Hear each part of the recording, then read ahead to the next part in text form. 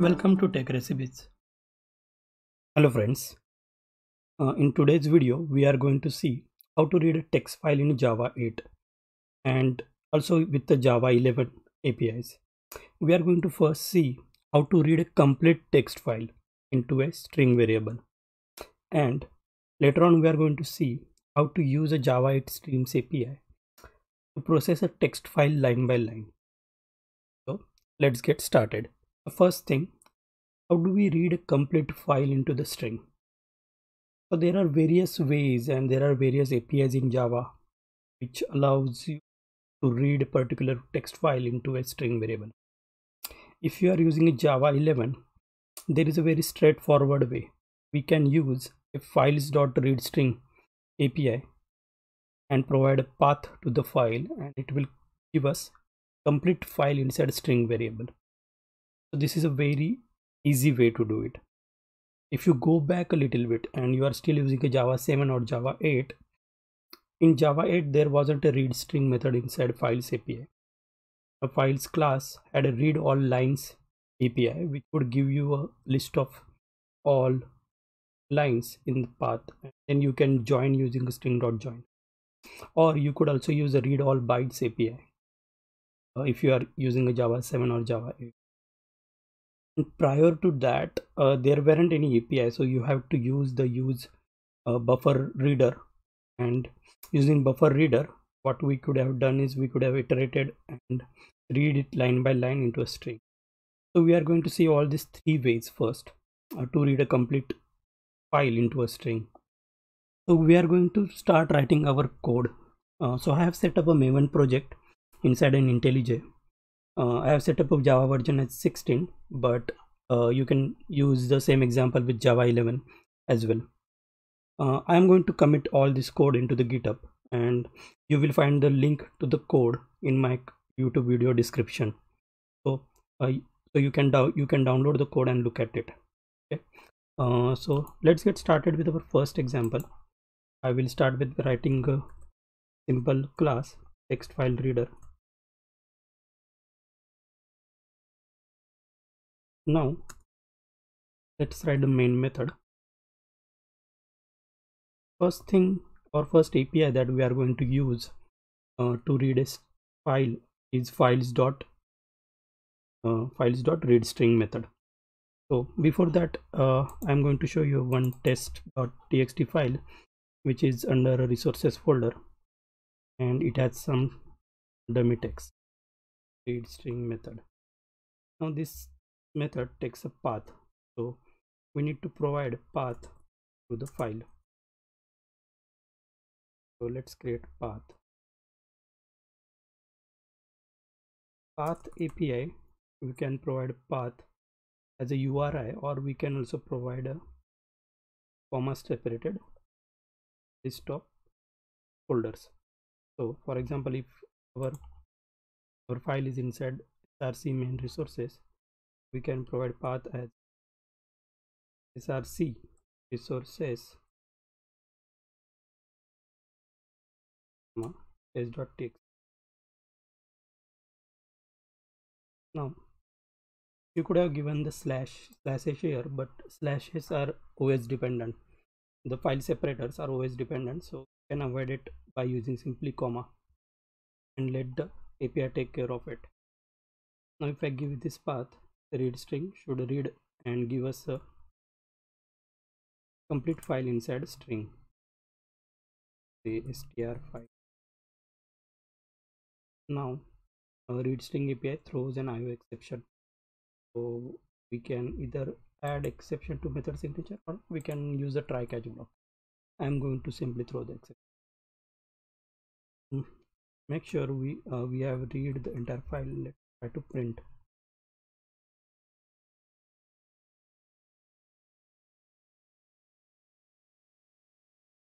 So you can see that the complete file has been read into this str file variable. We were able to print the entire string. So this was the Java 11 API read string. Now if you want to do the same thing with Java 8, there is a different way of doing it. Since the Files.readString API is not present, in Java 8, but it was added in Java 11. So let's see how you can do it in Java 8 or maybe Java 7. So I'm going to create a main method. And since the path is same, we're going to copy the path.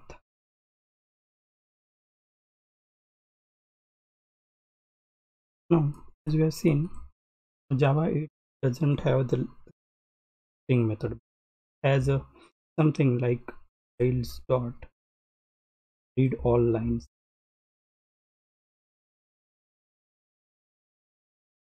What it does is a now this method also throws a Java exception.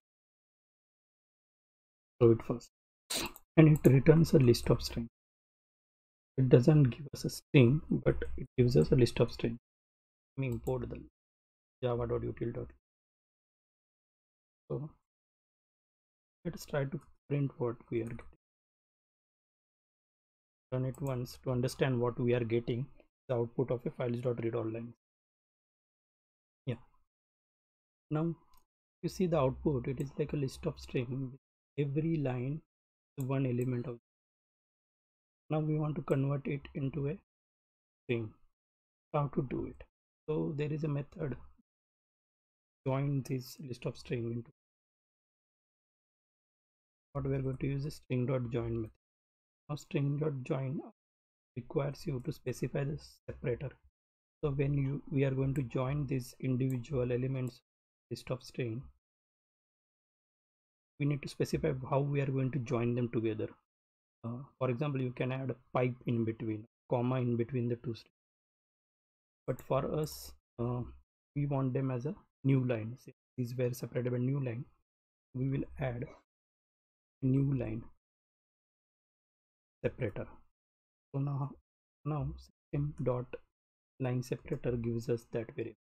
/n usually it's better to use the system dot line separator instead of any hard coded value. We need to specify the list of string. What this method will do, it will join on this and give us a single string.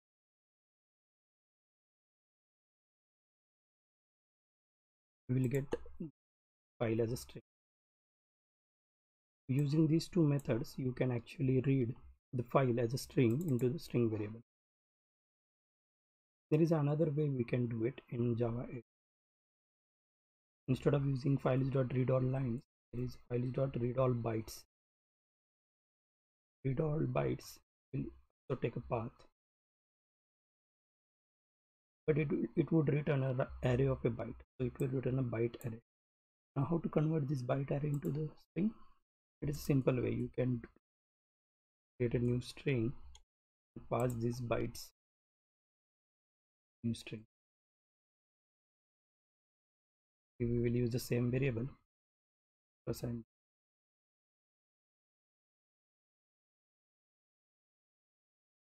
print this new string previous comment.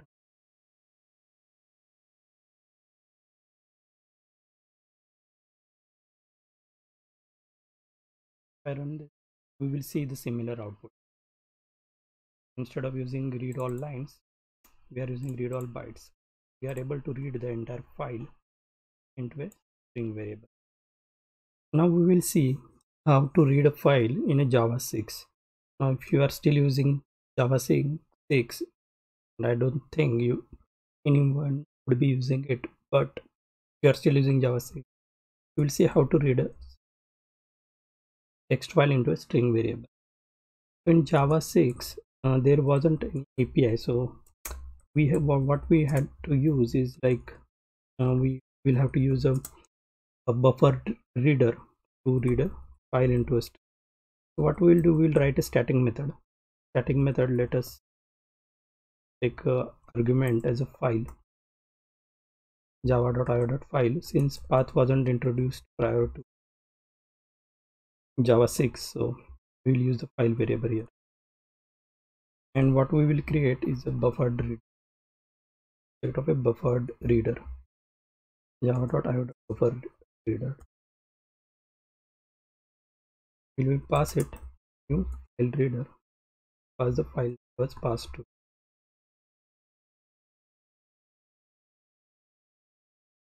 Now, BufferedReader has an API that allows us to read a file line by line. That API returns a null once it reaches the end of the file. So to iterate through all the file, what we will do, we will create a string variable line, and then we will create a while loop. We will assign the individual line written by the buffered reader to this variable, and we will also check if it is not equal to none. So what we are doing here is we are basically iterating this buffered reader using a read line until we receive the null. So we are going till the end of the line, and each time we are getting a line variable populated. Let's throw our exception because this method and this method throws our exception. Now we need to build a string out of this. So what we are going to do is we are going to use a string builder class.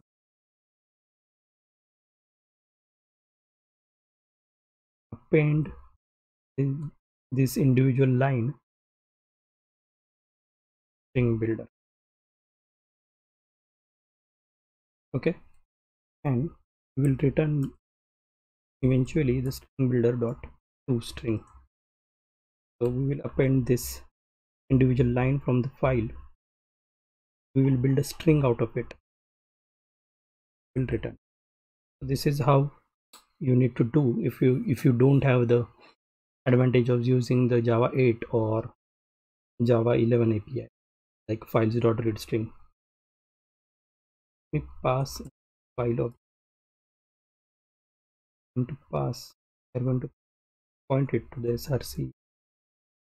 This line. Run this program and see what output it gives. Okay, so you will see that you are getting all file lines are read into the string variable, but these are all on the single line. This is now how our text file. Its new line comes on the new line. To do that, what we are doing is while appending, we are not adding any line separator.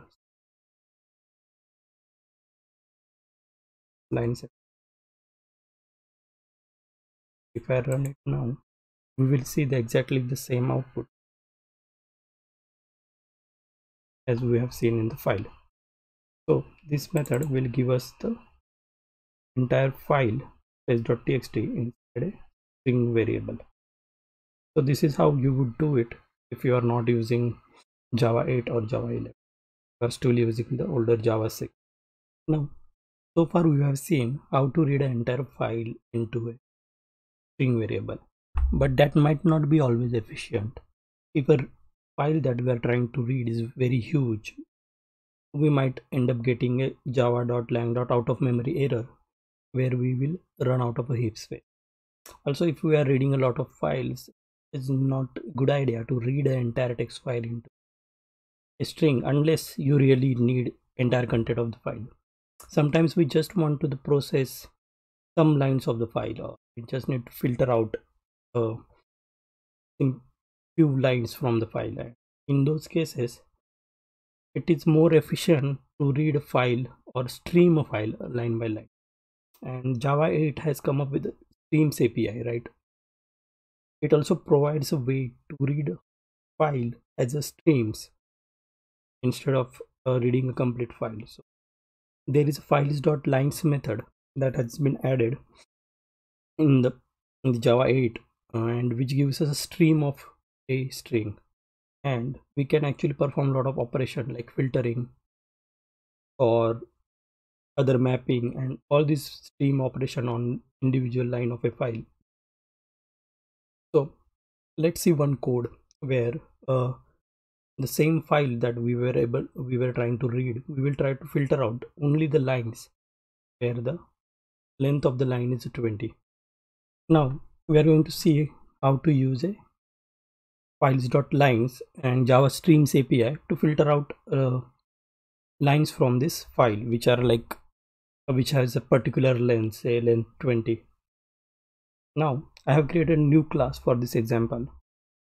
Since we are pointing to the same file, I have already created a path variable. As we have seen, we have this Files.lines API which gives us a stream of a string. So the output of this is a stream, and we can apply then other operation, like for example we can filter operation here, filter out the lines that we need. This also throws an IO exception, so I add it to method signature. Ideally we should use a try and catch. Just for the sake of example, just for simplicity, I am going to throw it from the main method. Now what we want to filter now? So we want to filter only lines which are like have a length of exactly 20. So here in filter we will provide the lambda exception to do that. So since we are getting an individual line, we can check the length of the line that we are getting. If it is at 20, we are going to filter it out. Now we can collect this filtered line inside another list. What I will do, I will simply print those out. For each line, you can do like system.out.println. Can use actually method reference. This is a method reference lambda here. Print lines, the length equal to 20. Let's run this code, see the output. So you can see we have only printed the lines where like exact length of 20. This way you can actually process the entire file as a stream, and we can apply the various operations which are there in the streams API, like filtering, mapping, all sort of things we can do on a file. So this was it from the file reading perspective, or reading a file as a line by line versus reading entire file into the string. I hope you enjoyed the video. If you have any questions, or if you want me to try something else, please let me know in the comment section, and I will be happy to help you. Thank you. See you in the next video.